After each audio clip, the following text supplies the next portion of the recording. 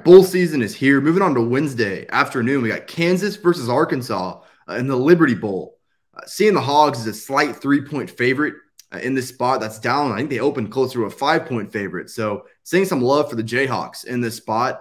Total, as you might expect, is pretty high at 68.5. And really, that's kind of where I'm going to focus on this game. I did play this over. The 68.5 is an official one-unit play. I will say, typically with a team like Kansas that's objective offensively is to, really play at a snail's pace. Really wouldn't want to be on an over at this number. But with that said, I think both of these defenses are in such dire shape. And I think both these offenses very well equipped to take advantage that I don't understand why this number doesn't start with a 7. I do think the mismatch on each side is that extreme. And so we'll kind of get into it. On the Kansas side, this is an offense that ranked top 10 in yards per play this year. It really all starts up front.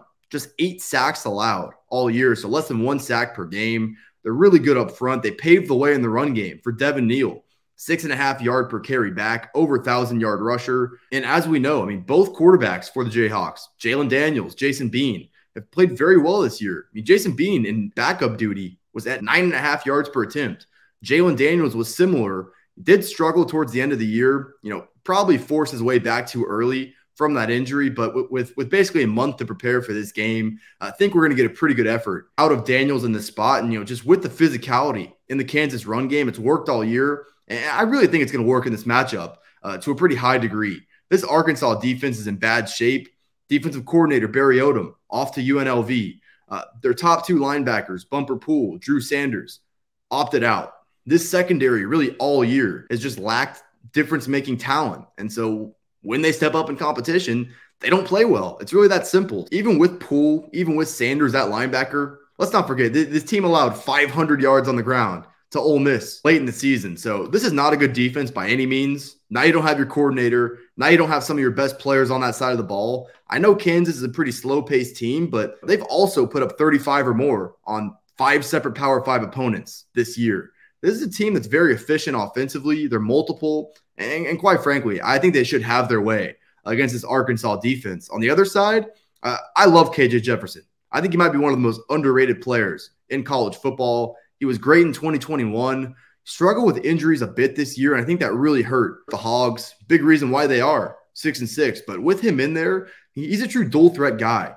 Over 500 yards on the ground, 8.7 yards per attempt through the air. He was at 9 yards per attempt last year. So lots of sample size there. When you pair him with Rocket Sanders in the run game, another guy that's right around 6.5 yards per carry, I think he's over 1,400 yards this year. Much like Kansas, very multiple offense. They can beat you and create explosive plays in multiple ways. This Kansas defense sucks. Their offense was quite good, as I said. Big reason why they're in a bowl game. This Kansas defense, though, is much like many of the defenses we've seen from them here over the last 10 years or so. Can't stop the run, can't stop the pass.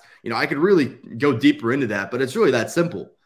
Last 3 games allowed 47 points per game to Texas Tech, Texas, and Kansas State. Like I said, I usually like to get pace from both sides. I will say with Arkansas running at pace, that kind of negates some of my worries about Kansas slowing down the tempo of this game in this matchup. The reality of it is I don't see a path to stops for either side. These are 2 multiple offenses that can beat you on the ground, beat you in the vertical passing game.